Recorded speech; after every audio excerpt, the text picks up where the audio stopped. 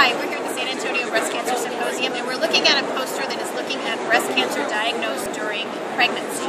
And I'm here with a researcher from France, I believe, Dr. Ploquin.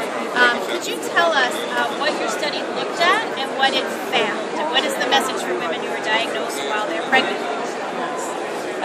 In this study, we look at pregnant patients who diagnose breast cancer during their pregnancy, and we choose to take patients who have not miscarriage or not interruption of their pregnancy. We have two endpoints. First, it's the treatment during pregnancy to look what this patient have as chemotherapy or surgery or like that.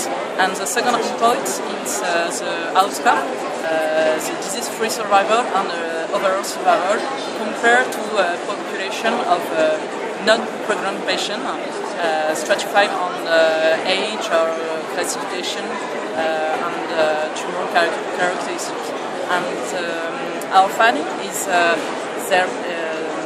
patient have the same treatment as non-pregnant patient with chemotherapy, with surgery, but with adaptation because some treatment as trastuzumab can't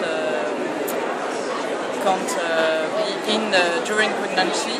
And for the outcome, we found that there is same disease-free survival and overall survival as a non-pregnant patient at the same age and the same tumor characteristic.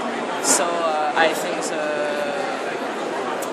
message is for pregnant patient is that breast cancer during pregnancy is not bad prognostic compared to patients who do not have pregnancy. And the second message is the pregnancy can continue safely for the mother and the child. Great, that's great. Thank you so much.